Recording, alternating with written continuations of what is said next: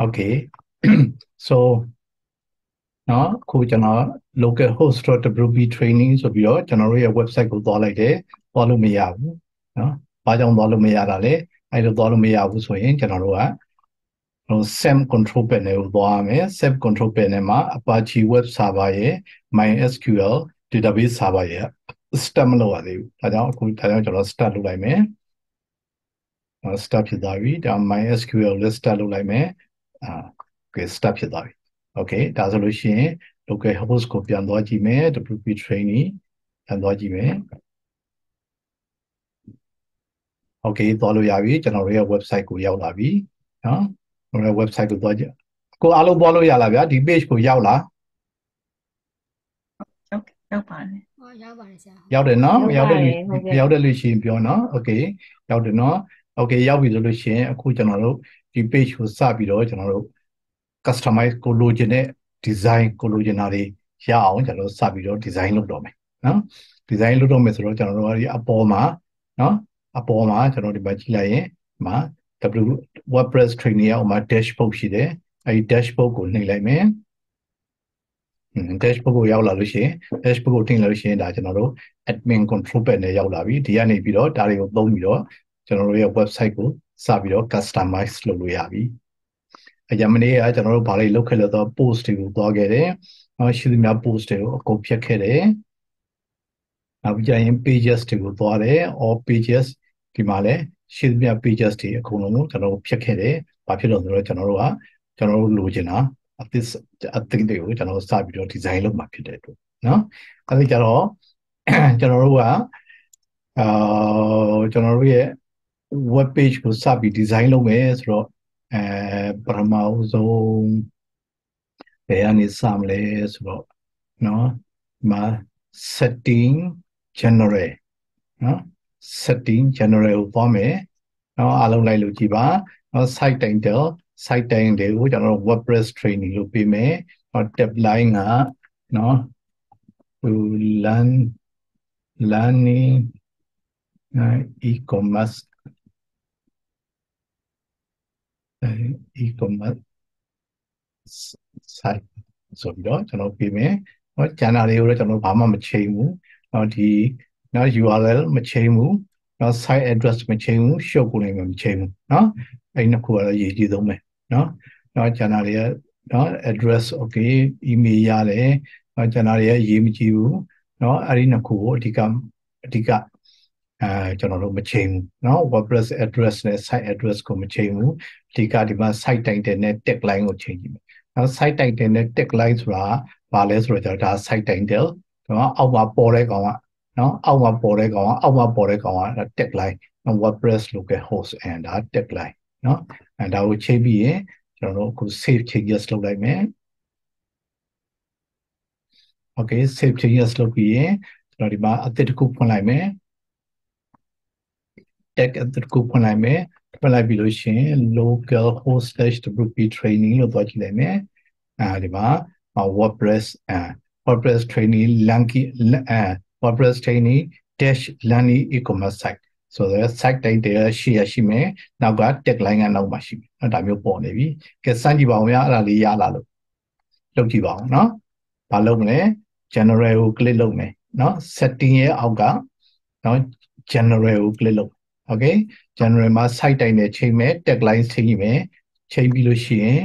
เนาะကျန်တာတွေမချိန်ဘူး save လုပ်မယ်เนาะဒီ WordPress ကသူကဟိုလုပ်စရာတွေချင်းစရာတွေများတော့ကြောင့်သူက option တွေကလည်းအများကြီးပဲဆိုတော့ကျွန်တော်မကြွကျင်သေးခင်မှာကိုလိုချင်တာလေးပဲအရင်ချိန်မယ်เนาะကျန်တာတွေကိုလိုက်ပြီးတော့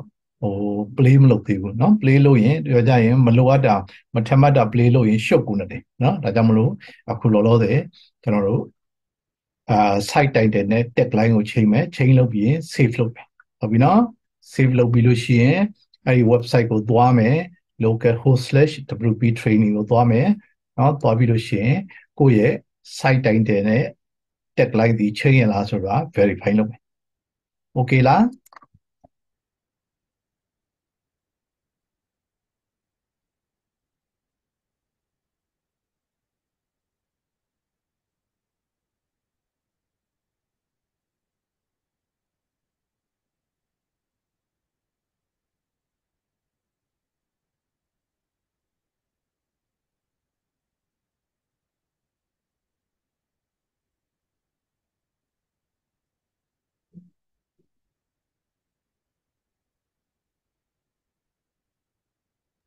Okay, ya parece. ရပြီနော်အားလုံး okay ဟုတ်ပြီအဲ့တော့ဆိုရင်အဆင်မပြေတဲ့လို့ရှိရင်ပြောပါ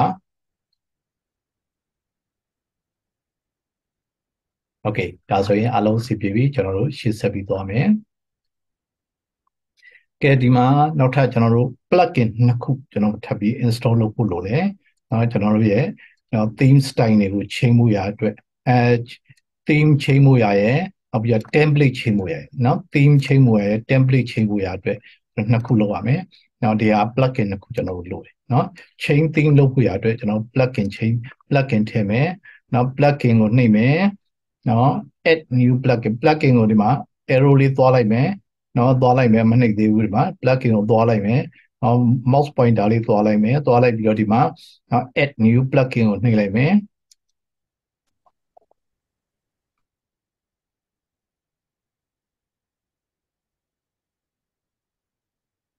ခဏလေးဒီလေးသွားရင်ကောင်းမယ်တဲ့ themes add new themes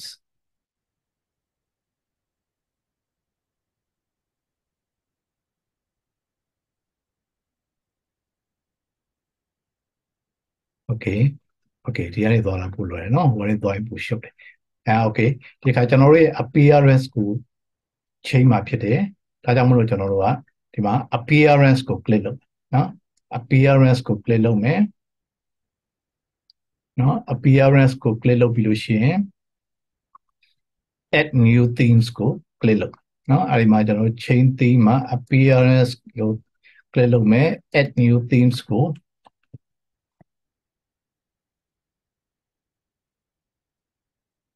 add new themes ကို click လုပ်မယ်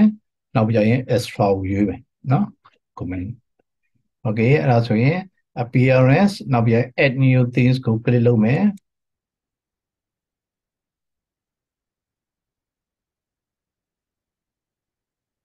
နော် extra ကိုရွေးမယ်နော် extra ကိုရွေးမယ် extra မှာ install ရှိတယ် install ကို click လုပ်လိုက်မယ်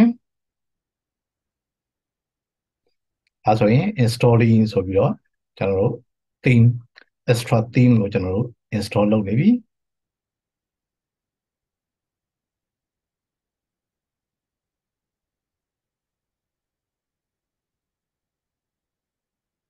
လုပ်နေလားဗျာအားလုံးလိုက်လုပ်နေတယ်နော် new things ကဘယ်နားထည့်ရလဲမတွေ့ဘူးဗျာဒီမှာအာ appearance themes ဒီမှာဒီ add new themes ဆိုခုနဒီပါadd new themes တွေ့လား add new things အပေါ်နားမှာ add new themes ဆို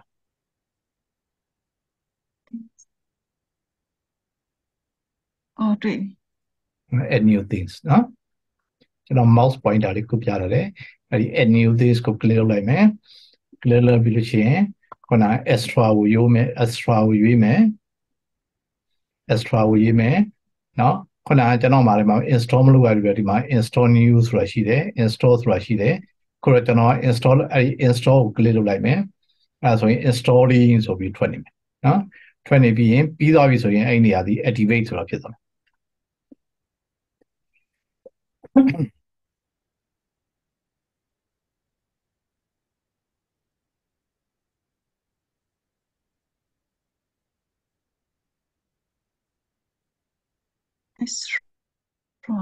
extra ကိုတွေ့တွေ့လားတွေ့တယ်နော်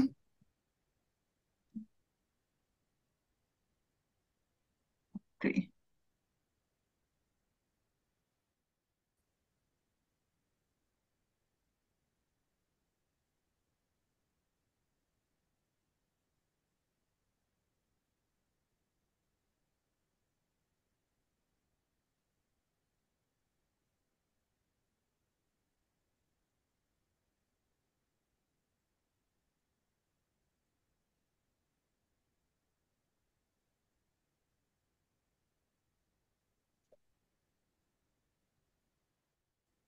okay installing ပြီးပြီဆိုလို့ရှိရင်ကျွန်တော်တို့ကဒီမှာဒီနေရာလေးမှာ activate ဆိုတာပေါ်လာနော် activate ဆိုတာပေါ်လာပြီဆိုရင်အဲ့ဒီ activate ကို click လုပ်လိုက်မယ် ကိုကျွန်တော် click လုပ်ပြီးသွားပြီဟာနော်ရပြီ activate ဖြစ်သွားပြီဒီမှာနော် extra site ကခုန activate က update fail လို့ပေါ်နေတယ်ရှင် ဗျာ update fail လို့ပေါ် update fail လို့ပေါ်နေတာဟုတ်လားဘာလို့ fail ဖြစ်တော့ okay marking this way ဟို screen share လုပ်လိုက်ပါလား screen share ဟုတ်ကဲ့ရှင် ဟုတ်နော်ကျွန်တော် screen sharing ကို multiple screen sharing ကိုပြလိုက်မယ်ကျွန်တော်ခဏရက်လိုက်မယ် okay နော်ရှင်းတော့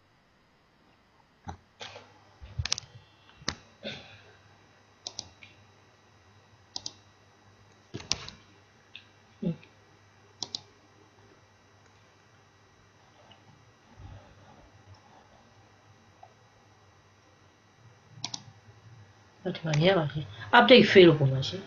update fail လို့ပေါ့လေဘာကြောင့် fail ဖြစ်တော့လဲနော်okay ထပ် try ကြည့်တော့ပါဗျာနောက် themes ကိုဒီ appearance ဆိုတာ theme ကိုနှိပ်ကြည့်လိုက်မယ်ပြန်လောက်ပါလားရှင် ဟုတ်ကဲ့ပြန်လုပ်ကြည့်လိုက်နော်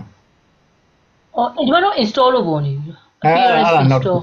install ကနောက်တစ်ခုဒီမှာ2023ကို install ဖြစ်နေတာနော်ဟိုအခုကျွန်တော်တို့ themes ကိုလည်းလုပ်လိုက်မယ်ဟုတ် themes ကိုလည်း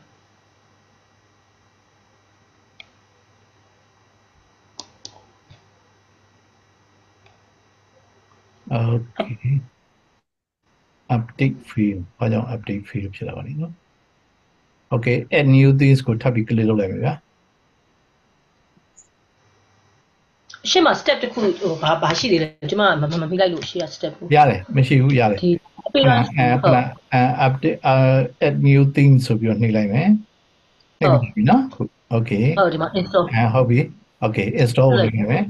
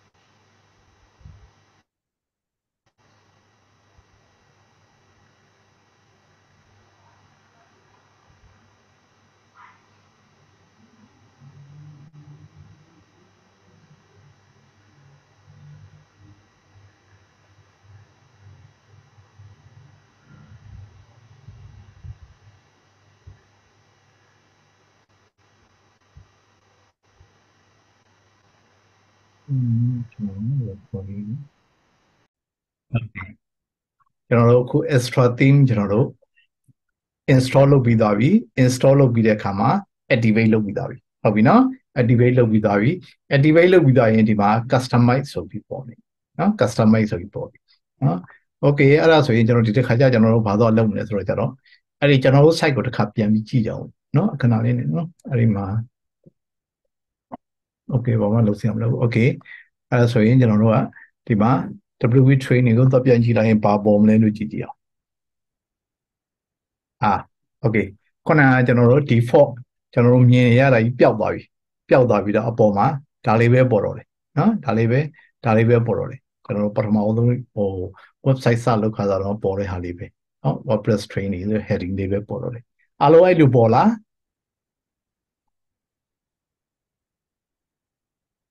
ပေါ်ပါတယ်ဆရာပေါ်တယ်နော်မပေါ်တဲ့လူရှိလားပြဿနာတက်တဲ့လူရှိလားမရှိဘူးနော်okay အဲ့ဒါဆိုရင်ကျွန်တော်တို့ဆက်သွားမယ် okay ဒါဆိုရင်ကျွန်တော်တို့ extra theme ကိုကျွန်တော်တို့ create လုပ်ပြီးသားပြီเนาะ extra theme ကို create လုပ်ပြီးသားပြီဆိုလို့ရှိရင်extra theme ကို create လုပ်ပြီးသားလို့ရှိရင်ဒီမှာနောက်ထပ်ကျွန်တော် template ဒီခါကျရင်ကျွန်တော် template install လုပ်အောင်เนาะ template ကိုကျွန်တော်ဘယ်လို install လုပ်မလဲဆိုတော့ plugin ကိုနှိပ်မယ် plugin ကိုသွားလိုက်မယ် သွားပြီးလို့ရှိရင်နော် add new plugin ဆိုပြီး click လုပ်လိုက်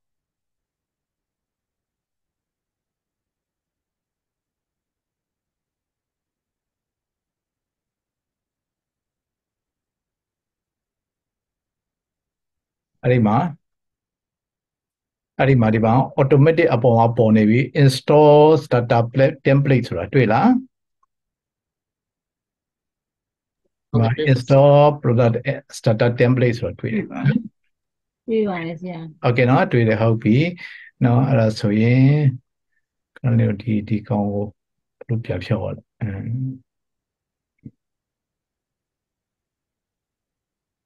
Okay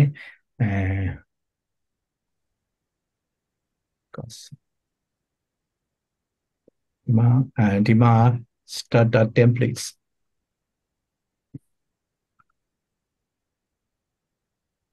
ဒီမှာလဲ starter template ဆိုတာရှိတယ်နော်ဒီ starter ဒီကနေသွားရင်ကောင်းမှထင်နော်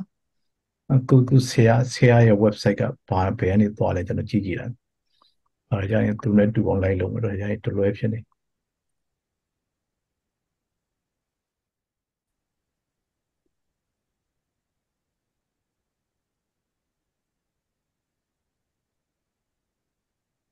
Okay.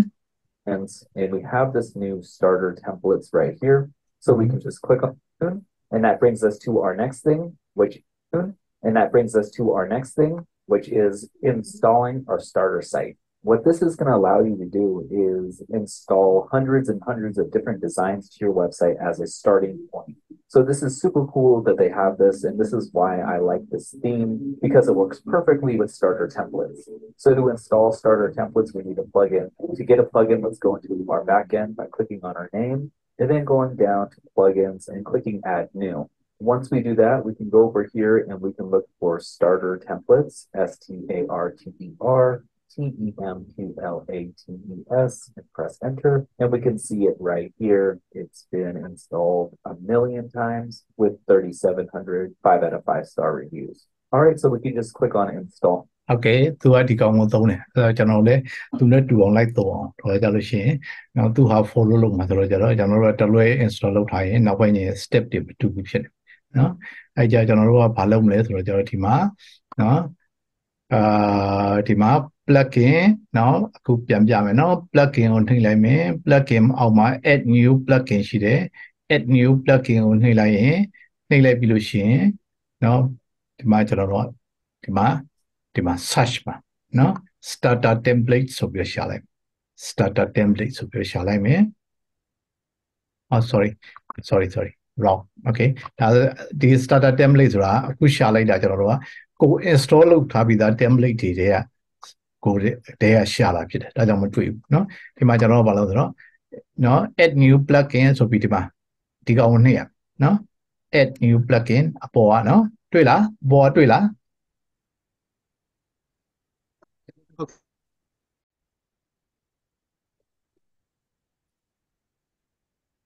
Okay ဒီမှာကျွန်တော်ဒီနေရာမှာခုန add new plugin ဒီနေရာမှာနောက် key in လုပ်ပြီးတဲ့click လုပ်ပြီးတဲ့အခါမှာဒီမှာ starter template ဆိုပြီးတော့ရှိ upload နော် add new upload plugin ခုနဒီနာ add new plugin နော်ပြန်ပြရမလားနော် add new ဒီမှာ plugin ရဲ့အောက်မှာ add new plugin ကိုနှိပ်လိုက်မယ်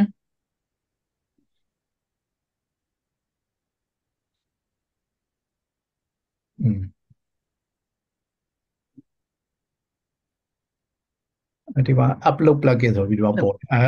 upload plugin ဆိုပြီးပေါ်နေရင်အဲ့မှာမနှိပ်ဘူး။နော်ဒီမှာ sorry အဲ့ဒါဘာကြောင့်လဲဆိုတော့ကြာနှိပ်တာကွာလို့နော်ဒီမှာ install plugin ကိုနှိပ်ရင် plugins ဒီမှာ plugin ကိုနှိပ်ရင်ဒီမှာ add new plugin ဆိုပြီးနော်ဒီမှာ plugin အောက်ကကျွန်တော်တခါတည်းဒီမှာ on this okay ဟုတ်ပြီနော်ဒီမှာ plugin ကိုနှိပ်လိုက်ရင်ဒီမှာ add new plugin ဆိုတာတွေ့တယ်အဲ့လိုမျိုးပဲခုနကကျွန်တော်နောက်တစ်မျိုးကပါဆိုဒီမှာတခါတည်း add new plugin လို့နှိပ်လိုက်ရင်သူကadd new plugin လို့လည်းဒါ add new plugin နဲ့တန်းရောက်သွားပြီအဲ့ဒါကြောင့်ကွာလားနော်ဟုတ်ပြီနော် okay အခုဆိုရင်အဲ့ဒါဆိုဒီမှာ add new plugin ကိုနှိပ်မယ်နှိပ်ပြီးလို့ရှိရင်တော့ဒီမှာ search လုပ်မယ်ဘာ plugin ကို share ပြီးတော့ install လုပ်ပါလဲဆိုပြီးတော့နော် share လိုက်မယ်ဒီမှာ starter template elementor ဆိုပြီးတော့ဒီကောင်ရှိတယ်နော်ဒီကောင် ဒီ template ကိုကျွန်တော်သုံးတယ်ဒီ template ကိုသုံးမယ်ဒီ template ကကျွန်တော် customize လုပ်လို့ကောင်းတယ်ဒါကြောင့်မလို့ဒီ template ကိုသုံးတယ် starter template နောက်ပြီးကြလို့ရှိရင်နောက်ပြီးဒီမှာကျွန်တော်တို့ install now ဆိုတာရှိတယ်နော် install now ဆိုတာရှိတယ်အဲဒီ install now ကို click လုပ်မယ်အခု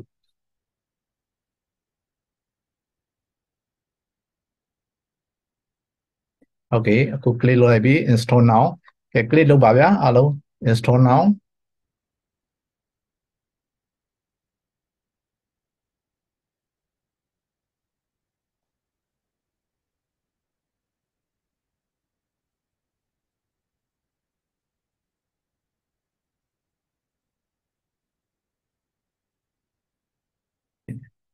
okay အဲ့ဒါဆိုရင်အခု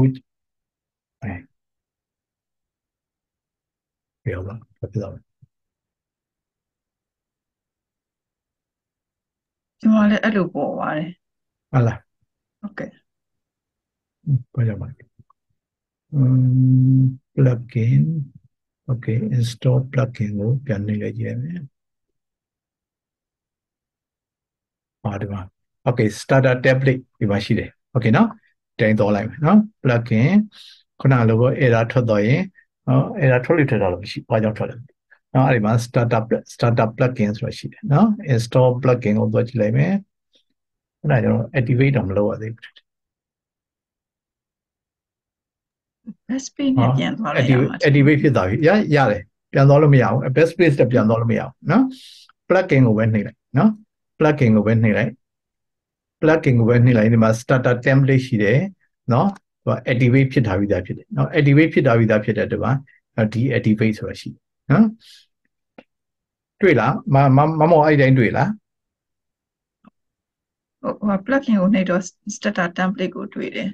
တွေ့တယ်နော်အဲ့ဒီအောက်မှာ deactivate ဆိုတာဒီမှာ deactivate ဆိုတာတွေ့လား deactivate မတွေ့ အခုကျွန်တော်ပြထားတဲ့နေရာလေး deactivate မတွေ့deactivate တွေ့တယ် deactivate တွေ့တယ်နော် okay ဒါဆိုရင်ကျွန်တော်တို့ starter template ကို install လုပ်ပြီးသားပြီနော် activate ဖြစ်နေပြီလို့ပြောတာနော် activate ဖြစ်နေပြီလို့ပြောတာနော် deactivate ဖြစ်ခြင်းဒါကိုနှိပ်ရမယ်ကျွန်တော်မနှိပ်ဘူးနော် okay channel တွေအားလုံးအဆင်ပြေလားနော် okay ရပါတယ် ခင်ဗျာကြည့်တယ်နော် plugin ကိုနှိပ်ကြည့်မယ်နှိပ်ကြည့်လို့ရှိရင်ဒီ starter template ရဲ့အောက်မှာ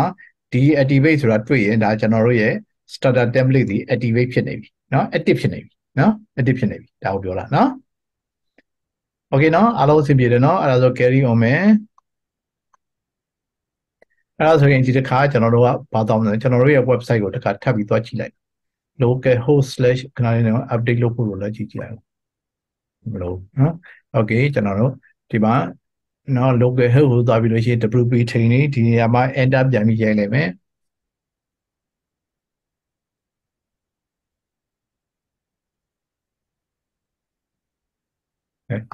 ဘာမှမပေါ်ပါ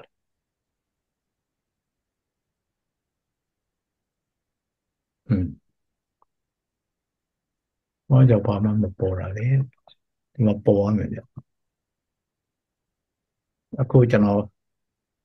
အခုမမော်တဲ့ကျွန်တော်ပြဿနာတက်တယ်နော်အဲ့ကြကျွန်တော်တစ်ခါဟိုလုပ်ကြည့်တယ်ဒီကောင်ကိုနော် click လုပ်ပြီးလို့ရှိရင်နော်ကျွန်တော်ဘာလုပ်လိုက်မလဲဆိုတော့ deactivate လုပ်လိုက်မယ်နော် deactivate လုပ်လိုက်မယ်နောက်ရင် apply လုပ်မယ် okay အဲ့ဒါပြီးရင်ဒီမှာ delete ဒီကောင်ကိုအရင် delete ပြန်လုပ်နော် ဟုတ်ကဲ့ delete are you sure you want to delete starter templates okay delete လုပ်လိုက်မယ်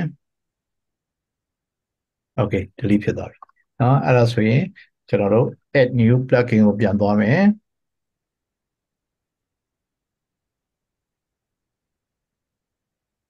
add new plugin okay ဒီမှာနော် starter templates ကိုပြန်ရှာကြည့်မယ်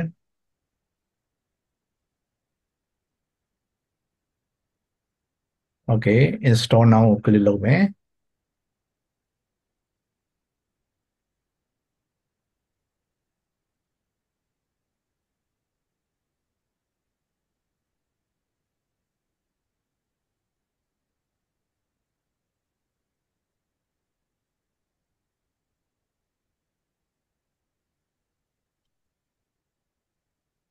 Okay လားမမ okay လား activate ထွက်ပြီလား activate ထွက်ပြီလားထွက်ပြီနော် ဟုတ် starter template ကိုပြန်ရှာနေရ ဟုတ်ပြီ starter template ပြန် install လုပ်လိုက်မယ်နော် install ဟုတ်ကဲ့ install ကို click လုပ်လိုက်မယ်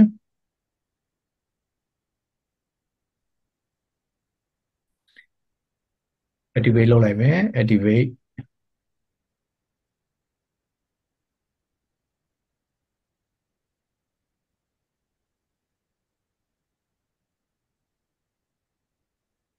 okay ဒီကိုရောက်လာလား ဟုတ်ကဲ့အဲ့ရောက်သွားပြီဆရာ ဒီကိုရောက်လာပြီနော် okay နော် okay ခုနဒီမှာပြဿနာတက်တာကျန်တဲ့လူတွေဒီ screen တွေ့လားဗျာ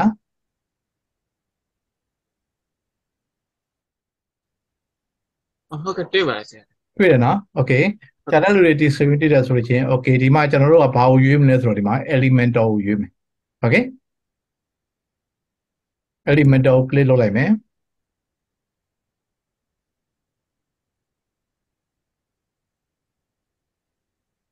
နှိပ်ပြီးသွားပြီလားခုဒီတိုင်းပေါ်လား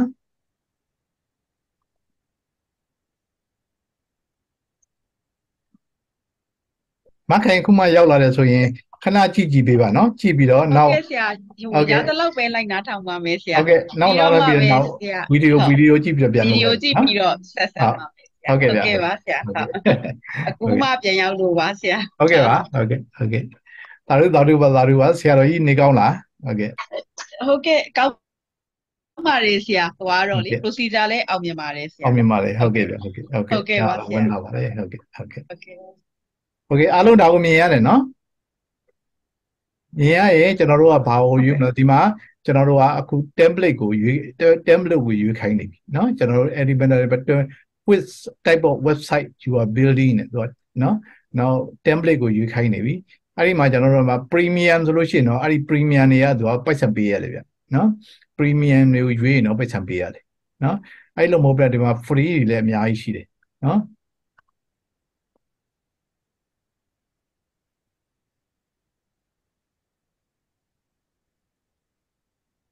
free တွေလည်းအများကြီးရှိတယ်ခဏလေးကျွန်တော်တို့ဆရာဘာကိုရွေးခိုင်းလဲပြန်ကြည့်လိုက်ဦးနော် now and it will install and then to activate it just click on activate and that will activate it on your website suggestions let's keep it default for now multi-purpose store သူရွေးခိုင်းတယ် and if we want to preview one we can click on one and we can expand this to see what the website looks like this is just a starting point that we can click on any page and preview all of the different pages. ဒါအဓိကကျွန်တော်တို့က once we see something ကျွန်တော်တို့ဒီဘလို့ကျွန်တော်တို့ရဲ့ website ကို like it နော်ဘယ် design မျိုးရွေးချင်တာလဲဘယ် design မျိုးလုပ်ချင်တာလဲဆိုပြီးတော့ကိုကြိုက်တဲ့ design ကိုပုံမှန်ရွေးလို့ရတယ်နော်ကိုကြိုက်တဲ့ design ကိုဒီထဲကနေပြီးတော့ဒီမှာ preview တွေကိုကြည့်ပြီးလို့ရှိရင်ခဏလေးကျွန်တော်ပြမယ်နော်ဒီမှာကျွန်တော်တို့ကဒီမှာ website design တွေအများကြီးရှိတယ်ဒါ ready made design တွေပဲကျွန်တော်အင်ကြီးသွားဝယ်သလိုပြောပေါ့ဗျာနော်ကျွန်တော် website ခု create လုပ်တဲ့ခါမှာအင်ကြီးသွားဝယ်သလိုမျိုးကိုကြိုက်တဲ့အင်ကြီးကိုကြိုက်တဲ့ပုံသဏ္ဍာန်လေးရွေးလို့ရတယ်ကိုလုပ်ချင်တဲ့ website ဒီဘယ်လိုပုံသဏ္ဍာန်မျိုးလေးလဲဒီလိုပုံသဏ္ဍာန်မျိုးလေးလားဒီလိုပုံသဏ္ဍာန်မျိုးလေးလားဒီလိုပုံသဏ္ဍာန်မျိုးလားဒီလိုပုံသဏ္ဍာန်မျိုးဒီလို appearance လားကိုစိတ်ထဲမှာကိုလုပ်ချင်တဲ့ဟာနဲ့အနည်းဆုံးဟာပေါ့ဒီမှာ thousands over ဟိုတွေရှိတယ်နော် design တွေအများကြီးပဲနော်ဒီပါ design တွေအများကြီးပဲနော်ဒီပါကိုယ့်ရဲ့ site လေးဒီဒါမျိုးလေးလားနော်ကိုကမှာ restaurant လုံးမှာလားကိုယ့်ရဲ့ restaurant ပုံဒီrestaurant website ဒီဒါမျိုးလေးပေါ်ကျင်သလားဒါမှမဟုတ်လို့ကျင်တယ် the smoking burger ဒီလိုပုံစံမျိုးပေါ်ကျင်သလားနော်ကိုနဲ့အနည်းဆက်ဆုံးနော်ကိုနဲ့အနည်းဆက်ဆုံးဟိုကို design ကိုရွေးလိုက်နော် design ကိုရွေးပြီးလို့ရှိရင်အဲ့ဒီကောင်ကိုကျွန်တော်တို့လည်းပြီးတော့ apply လုပ်ရနော်အနည်းဆက်ဆုံး design လို့ကျွန်တော်တို့ဘာလို့ဆိုတော့အနည်းဆက်ဆုံး design လို့ရွေးပြီးတော့ကျွန်တော်တို့က customize လုပ်တယ်ဆိုရင်ကျွန်တော်လွယ်လွယ်ကူကူ customize လုပ်လို့ရတာပေါ့အဲ့ဒီလိုမဟုတ်ဘဲနဲ့ကိုကဝတ်ချင်တာဟိုပေါ့အင်ကြီးလက်တို့ဝတ်ချင်တာကိုကရွေးလိုက်တာအင်ကြီးလက်ရှိ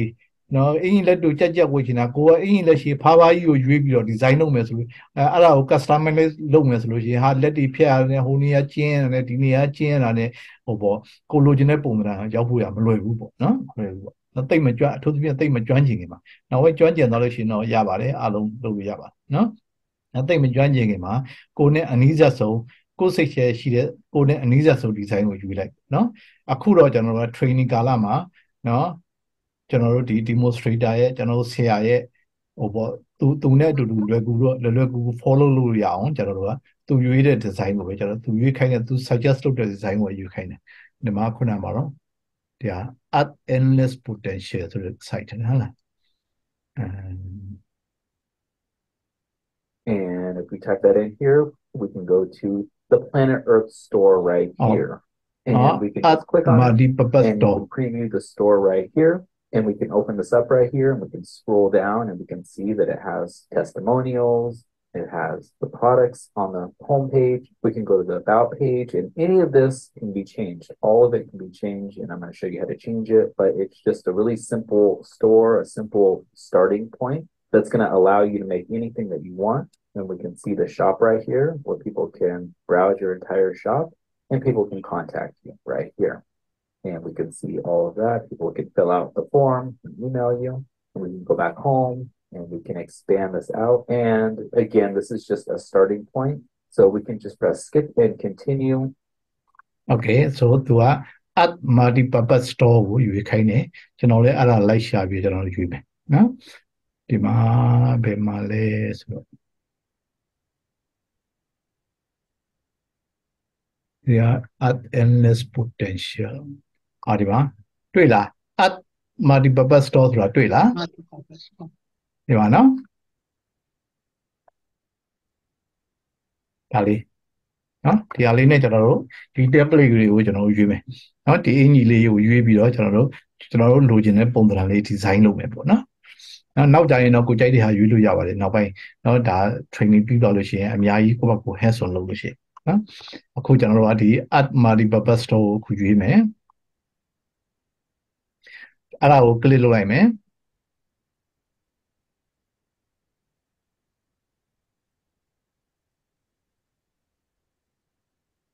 โอเคဒါဆိုရင်ကျွန်တော်တို့ website ဒီတိုင်း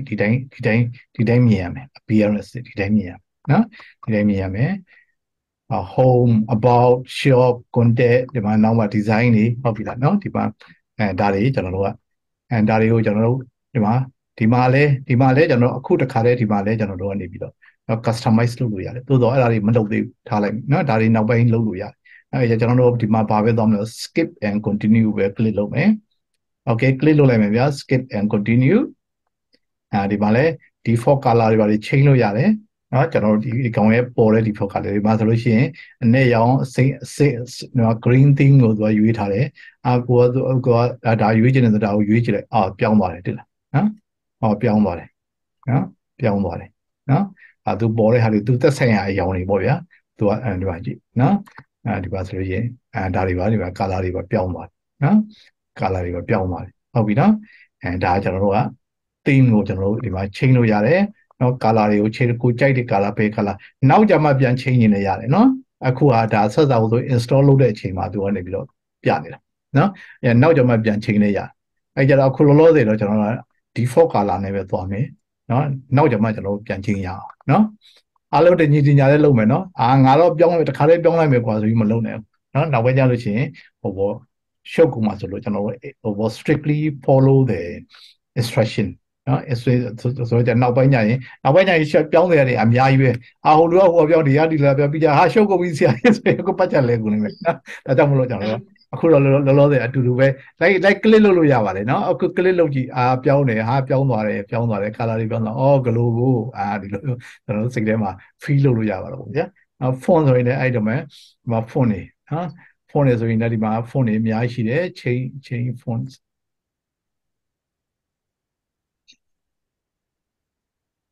ဒီမှာချိန်သွားပြီလားနော်ဒီ font ကြိုက်လားဒီ font ကြိုက်လားဒီ font ကြိုက်လားနော်ဒီ font ကြိုက်လားဒီလိုကြိုက်လားစသဖြင့်ပေါ့ဗျာချိန်လို့ရတယ်နော်ကိုက okay ဒီခုန font ပဲ font ပါလေပြောင်းလုံးသွားပြီထားလိုက်ပါတော့ font okay default color change font okay back ကိုနေလိုက်ရင်ဒါသူ original ပြန်အောင်နော် original ပြန်အောင်ဒီမှာခေါ်တယ် backup တွေလည်း original ပြန်ရောက်သွားပြီ okay ဒါဆိုရင်ကျွန်တော်တို့က font လည်းမချိန်သေးဘူးဗျာချိန်လို့ရတယ်ဒါက website တစ်ခုလုံးနဲ့ချိန်တာနောက်ပိုင်းရလို့ရင်ဒါဒီ color ချိန်တာဒီ font ချိန်တာကျွန်တော်တို့ဒီ website တစ်ခုလုံးရဲ့ default font တွေကိုเนาะဒါချိန်တာเนาะ default font တွေကိုချိန်တာเนาะဒီမှာเนาะ site တစ်ခုလုံးကုန်လိုက်ပြီးချိန်သွားတာ color လည်းထုံနေလည်းကောင်းမယ်နောက် site တစ်ခုလုံးလိုက်ပြီးချိန်သွားတာသက်ဆိုင်ရเนาะ site တစ်ခုလုံးလိုက်ပြီးချိန်သွားတာเนาะနောက်ပိုင်းကျရင် individually မဟုတ်ဘူးကျွန်တော်တော့ဒီ color ဒီဟာတော့ဒီလိုဟိုတီးသက်เนาะတစ်ပြင် color ပေါ်ကျင်တယ်ဆိုပြီးလုပ်လို့ရတယ်เนาะ don't worry เนาะအခုကဒါ site တစ်ခုလုံးကို overall change နေတယ်ဆိုတော့ဒီမှာ effectively ကျွန်တော်တို့ချိန်လို့ရတယ်နောက်ဒီမှာgo back ပေါ့เนาะ row back ဆိုလို့ရှိရင်ဒါ original ဟာကိုပြန်ရောက်ပါเนาะ okay ကျွန်တော် continue ပဲဆက်နေမယ်ဗျာအခုဘာမှမချိန်သေးဘူးเนาะအခုဘာမှမချိန်သေးချိန်လို့ရတယ်ဆိုတာပဲထားလိုက်เนาะ continue okay เนาะ just your name Zoton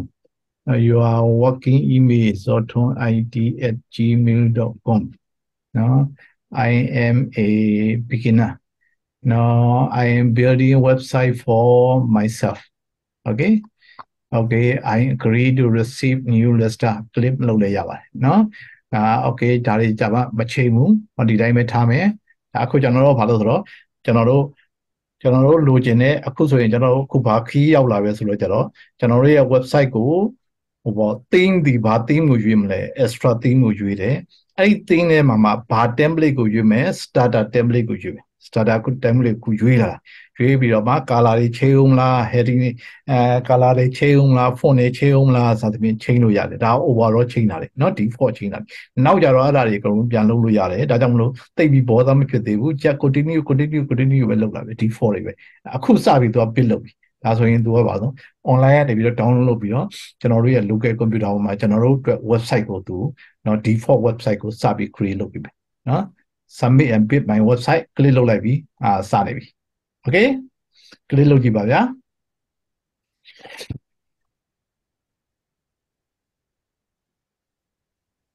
လွယ်တယ်ဒါလေးကလေလွယ်တယ်ဘာမှအောင်မဖြစ်ဘူးသို့တော်လေဟိုပေါ့လုပ်စရာတွေကတိတ်များတယ်နော်လုပ်စရာတွေကတိတ်များတယ်ဒါကြောင့်မလို့ဟိုပေါ့မှတ်မိဖို့ရခဲရင်တယ်ဒါကြောင့်မလို့ကျွန်တော်တို့ဟိုမှတ်မိဖို့ရတော့အချိန်ချင်းပြန်ကြည့်အကယ်၍အချိန်ချင်းပြန်ကြည့်အချိန်ချင်းပြန်လေ့လာမှမှတ်မိတာကျွန်တော်ကိုယ်တိုင်လည်းအခုလုပ်တယ်တစ်ခါလေးကြာရင်ဟာဒါချင်းနေတာဘယ်လိုချင်းရမှမသိဘူးဆိုလို့ချင်းအဲ့လိုပဲကိုပြန်ကြည့်ရတယ်နော်ဘယ်နေရာလောက်ကဗီဒီယိုဘယ်နေရာလောက်ကပေါ်တယ်ဆိုပြီးတော့နော်လိုက်ပြန်ကြည့်ရတယ်လိုက်ပြန်ကြည့်ပြီးတော့အဲ့လိုမျိုးလိုက်ပြီး follow လုပ်ရတယ်နော်ပြန်လုပ်ရတယ်တခါလေးလိုရင်းနဲ့ mess up ဖြစ်သွားတာလည်းရှိတယ်နော်အဲ့ဒါဆိုရင်ကိုကပြန်ပြီးတော့တတ်တယ်မလို့ပထမဆုံးကကျွန်တော်တို့ backup လုပ်ထားတာရှိတယ်နော် backup လုပ်ထားပြီးရင်ပြန်ပြီး restore လုပ်ရမယ်နော်ကိုလိုချင်တဲ့ point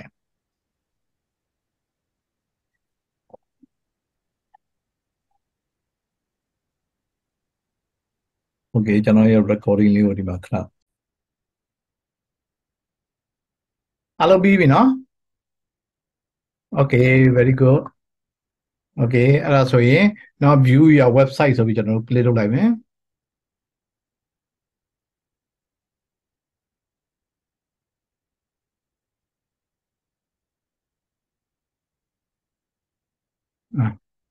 ပေါက်ခဲ့ရတယ်ပေါ်နေမှာလား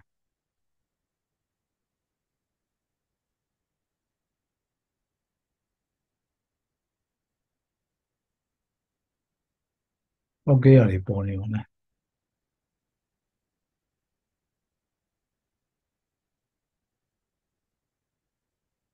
အဲကြောင့်ပေါက်ခဲ့ရတယ်ပေါ်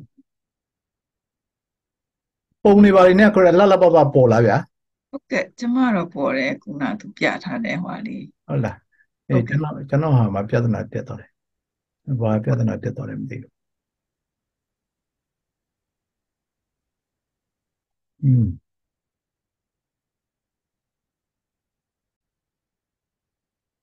okay customize ကို click လုပ်လိုက်မယ်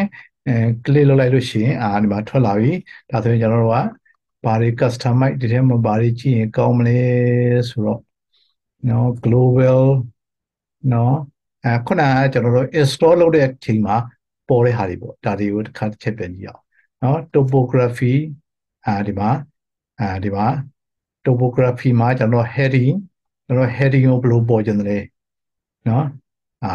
ဒီမှာဒီကျွန်တော်တို့ website ထဲမှာ heading ဆိုပြီးတော့ define လုပ်ထားတဲ့ tag တွေပေါ့နော်heading ရဲ့ topography နော် topography ကိုချိန်မယ်နော်ဒီလို font နဲ့ပေါ်ကျင်သလားနော်ဒီလို font နဲ့ပေါ်ကျင်သလား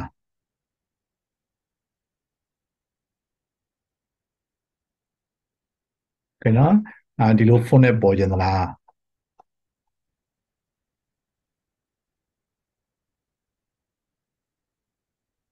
ဒီလို font နဲ့ပေါ်ကျင်သလား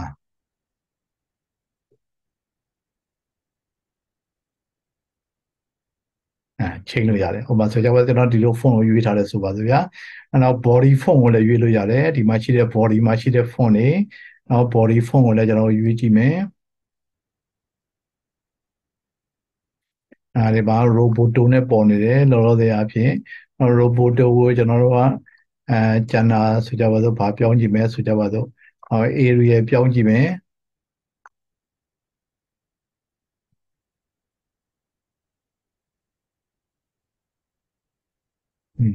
ဘယ်နေရာပြောင်းသွားလဲ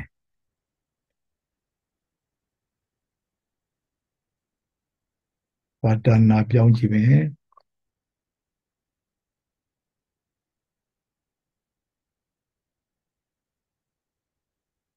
ဒီထဲမှာကျွန်တော် body သိမ့်မပါဘူးဗျဒီနေရာမှာတော့ဒီနေရာဒါ body ဖြစ်မယ်တယ်မပြောင်းဘူးတယ်နော် times ကိုပြောင်းကြည့်မယ်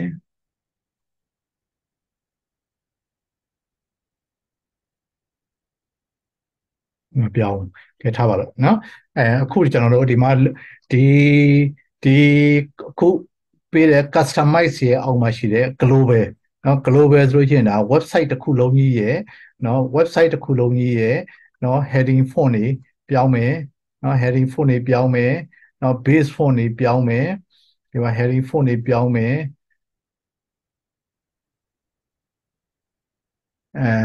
ဒီဟာတွေပြောင်းနေတယ်ဆိုလို့ရှိရင်ကျွန်တော်တို့ပြောင်းလို့ရတယ်ဟုတ်ပြီနော် customize တွေအဲ့ဒီမှာ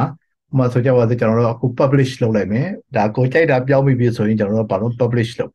publish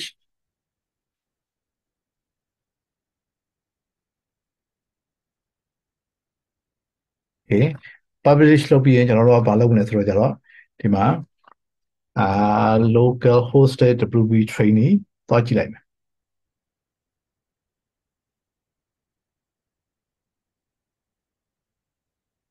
ပြောင်းသွားပြီဟုတ်ပြီနော်ဒါအခုကျွန်တော်တို့ရဲ့ website ပဲနော်ဒါကျွန်တော်တို့ website ပဲဒါကိုကျွန်တော်တို့ခုကြိုက်သလိုပြောင်းလို့ရတယ်ကျွန်တော်တို့ website ပဲ okay ရလားပြောင်းလို့ရလားအဆင်ပြေလားဗျာ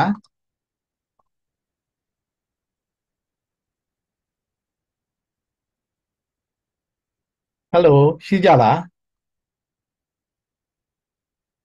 ဟုတ်ဆရာရှိပါတယ်ဆရာဟုတ်ကဲ့ရပါတယ်ဆရာ okay စနေနေ့လောက်ပါဆရာခင်ဗျ okay တိတ်စိတ်နေလို့ ရှိပါတယ်ဆရာ ကိုတယောက်တည်းပဲကြံခဲ့တာလို့ကြည့် okay အဲ့ဒါဆိုရင် okay အဲ့ဒါဆိုရင်ရပြီဆိုလို့ချင်း topography အဲ့လိုပဲ color နော် color တွေလည်းချိန်လို့ရတယ်ခုနကကျွန်တော်ချိန်ခဲ့သလိုမျိုးပေါ့နော်ဒီမှာ theme color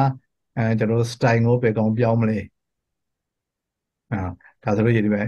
ဒီမှာ button color ပြောင်းသွားပြီနော်ဒီမှာ button color အစိမ်းဖြစ်သွားတယ်ဟုတ်တယ်နော်ဒီမှာ color ပြောင်းတယ်နော် color ပြောင်းတယ်နော်ကိုကြိုက်တဲ့ theme color ကိုဒီမှာပြောင်းလို့ရတယ်ဒါ website ကြီးတစ်ခုလုံးပြဒါပြောင်းတဲ့ color တွေပေါ့နော်ပြောင်းတဲ့ color တွေsurface color site background content background okay ဒါတွေထားပါမယ် okay နော် okay နောက်ပြီး color buttons ဒီမှာ button တွေကိုလည်းပြောင်းကြည့်မယ်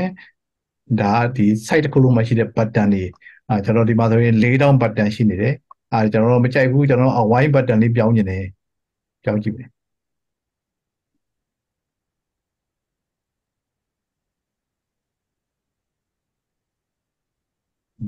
မပြောင်းပါပြောင်းသွားပြီနော်ဒီမှာ color ပဲပြောင်းသွားတယ် button preset ကမပြောင်းဘူးဖြစ် button style ကမပြောင်းဘူးဖြစ် Hay ba nó bật đèn li thà vào nó simple về cứ lo gì chỉ biết nấu chạy đã thì ở đây gì luôn nó nấu chạy ở đây gì luôn nó bật đèn color đi bật đèn style nhiều đấy màပြောluôn vậy bố nhá thì màပြောluôn vậy đó ok petty ni border radius တွေဒါတစ်ခုလုံးတွေဒါဟောဖြစ်တဲ့ဟာတွေပြောင်းတယ်နော်ဒီကောင်တွေတော့ရှုပ်တယ်နော်နောက်ကြလို့ရှိရင်ကျွန်တော်တို့ဟောလုပ်လို့ရတယ်တစ်ခုချင်းပြောင်းတာကိုပဲအဓိကထားပြီးတော့နောက်ကြရင်ကြည့်โอเคနော်โอเคနောက် button တွေပြောင်းလို့ရတယ်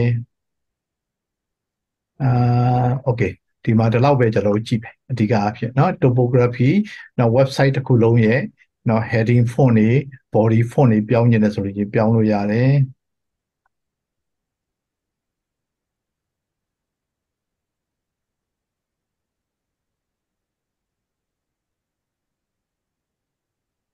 အော်ဒီမှာပြောင်းသွားပြီเนาะဒီမှာ opacity ကနေမှာပြောင်းသွားပြီเนาะ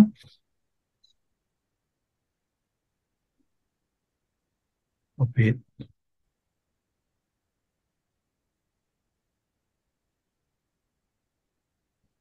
ပြောင်းသွားပြီဟုတ်ပြီနော်ဒါကျွန်တော်တို့ကfont size ကိုပြောင်းရင်လားပြောင်းလို့ရတယ်နော် font size မှာကြီးကြီးပဲ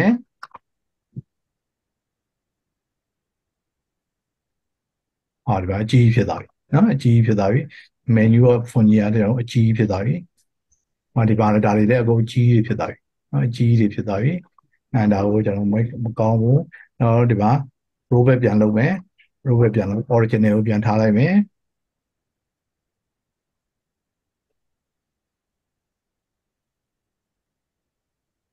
โอเค origin တိုင်းပြန်ရောက်เนาะ origin တိုင်းပြန်ရောက်เนาะဒါ origin တော့ဘာမှမသိဘူး option လား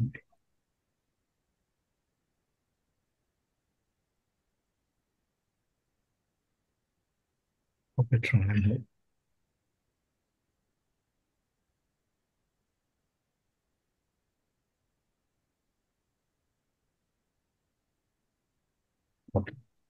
မျိုးပြောင်းเนาะfont size ကိုတော့ဒီမှာအန်တီပြန်လုပ်လို့ရ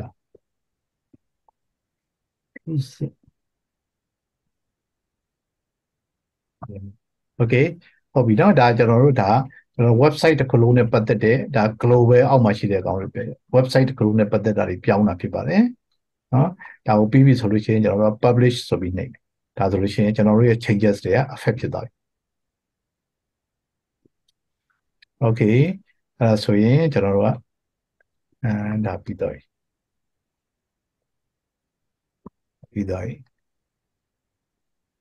โอเคဒါဆိုရင်ကျွန်တော်တို့ website ကိုပြန်သွားကြည့်မယ်နော် local host wp training ကြည့်မယ်စီအားလုံးပြောင်းသွားပြီနော်ကျွန်တော်တို့လိုချင်တဲ့ပုံစံတွေပြောင်းသွားပြီနော်โอเคအဲ့ဒါဆိုရင်ကျွန်တော်တို့အခုခနေ့ဒါကိုဒီမှာပဲကျွန်တော်တို့ရပ်ပါအောင်မယ်နော်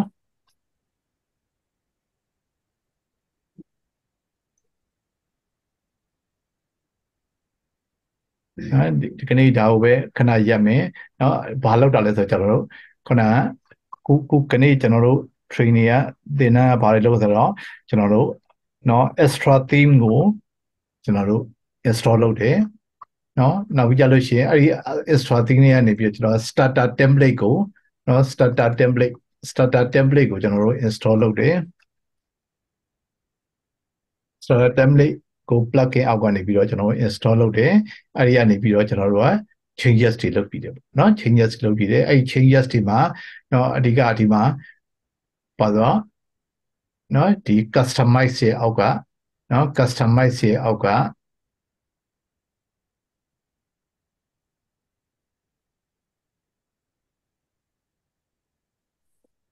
เนาะ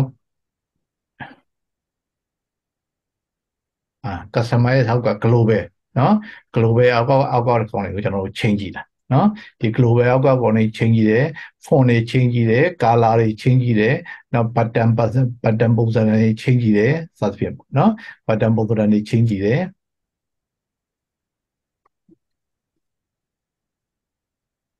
ဒါတွေ change ကြည့်တယ်ဟုတ်ပြီเนาะကဲအဲ့ဒါကိုကျွန်တော်တို့ဒီအခု